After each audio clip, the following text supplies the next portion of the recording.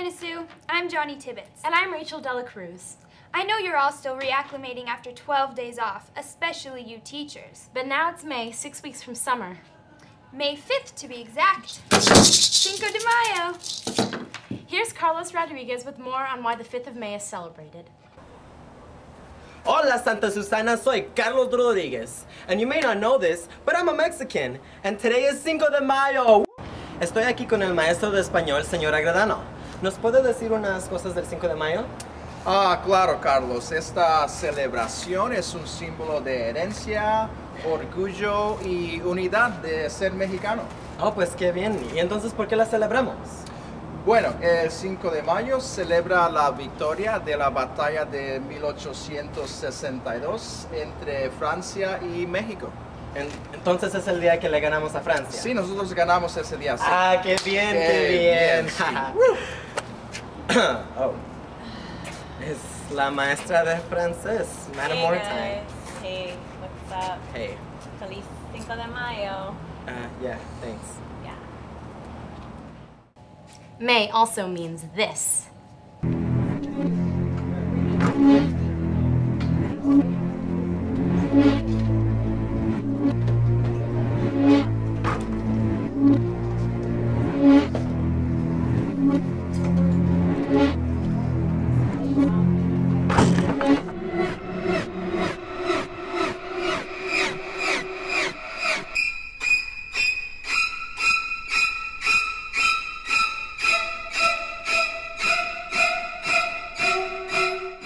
And the winners of the 2011 class elections are... Hey guys, Vicky Derbogostin here to introduce you to our new officers. Cora Texon, ASB President. I'm Savannah Geimer and I'm Senior Class President. Hi, I'm Matt Bryson. I'm an ASB Vice President. Jordan Kornman, ASB Treasurer. Kathleen Albert, ASB Director of Activities. I'm Carla Davila, Junior Class President. Rebecca Carathanis, ASB Director of Publicity. Jessica Lopez, Sophomore Class President. Middle Easterners are demanding the same freedoms we enjoy here in America as guaranteed in our Bill of Rights. But what about minors? Do students have the same rights as adults in this country? We turn to our law correspondent, Brandon Shiro, with more on this. Thanks, Rachel. Santa Susana is a school of the arts, and as such, we put an important emphasis on creative freedom. We talked to a couple of the members of the staff here, as well as a reporter from the Simi Valley Acorn, to find out what differences there are between our rights and those of people outside of school. So, Ms. Wallach, do we have the same First Amendment rights in school as we would have outside of school? Actually, you do not. You have to understand that the administration has to balance the safety of the students on campus with your First Amendment rights. Santa Susana High School doesn't limit or have parameters for the classes that I teach. We're here with Scott Titrington, editor of the Simi Valley Acorn. Now, Scott, what do you, as a professional journalist, feel about the freedom of expression students are given? I think students do still need to be given the freedoms to find themselves, to express themselves, so long as there are things that aren't going to be detrimental to all of those around them. That doesn't mean that they shouldn't be allowed to sometimes challenge authority, to sometimes express beliefs that maybe aren't popular, to sometimes go against the grain of what the administration might believe.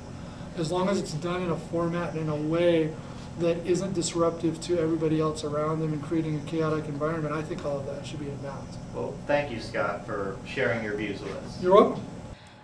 I'm just so stressed out. Whoa, you better watch this.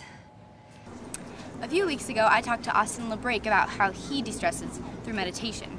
Nearing the end of the school year, we have finals and AP tests, so I sat down with administration, teachers, and the student body about different ways that they relieve stress in this crazy time.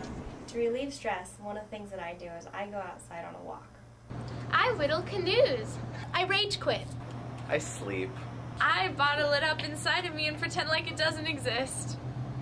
I listen to music and go on a run simultaneously. Either listen to music, play music, exercise, or scream at inanimate objects. I yell at people. I like to read. I ice skate.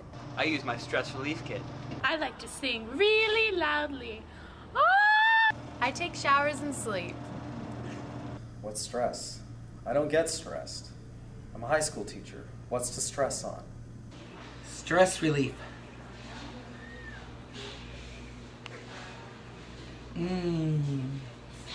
Here's Brooke Ludwig with another Santa Sue student teacher. Hey Santa Sue, I talked with Desiree Wolf before spring break. She's a PE student teacher from CSU Northridge who graduated from Santa Sue in 2001.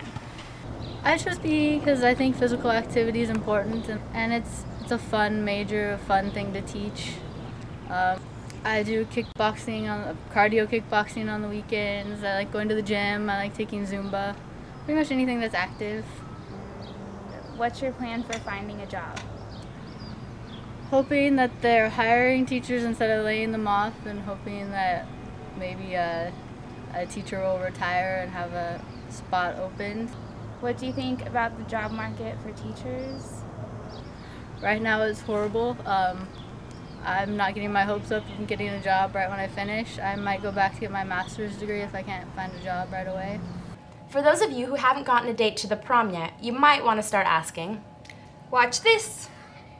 You thought I was a girl. I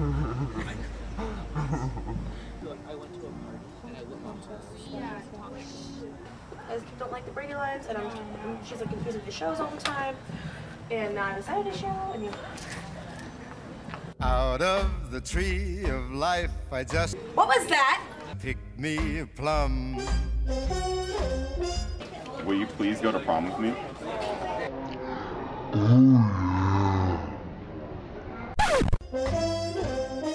You came along and everything started into hum.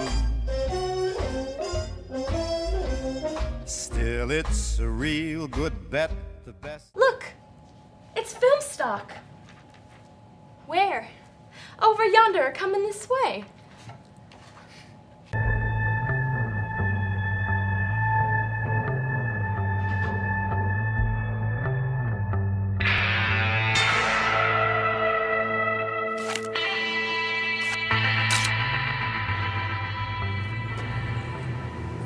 Well, shucks, mister. With shots like that, you should mosey on over down to film stock. You know, film stock ain't just for your moving pictures, they're for your stationary ones, too. Shucks. Come on down to film stock, you hear?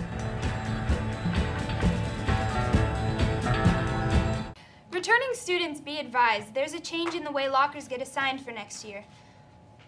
Hey guys, I'm here with Miss Carter. So Miss Carter, what is this locker situation about returning students? This year, getting lockers for returning students will be a little bit different than last year. Usually we come back at the end of the summer, everybody sees one another and they get their lockers at that time. But because Santa Susana is being modernized, students are going to have to get their lockers a little bit earlier. The students that are returning from Santa Sue will pick their lockers on the 14th of June, and that's really early. It's like the week we get out of school. The good news is that people can pick their lockers early. The bad news is if they owe any fines, they're not going to be able to get a locker unless they pay their fines really early. So that's going to have to get done. And that's the way it is. May 5th, 2011. Good luck on those remaining AP tests. And have a great day, Santa Sue.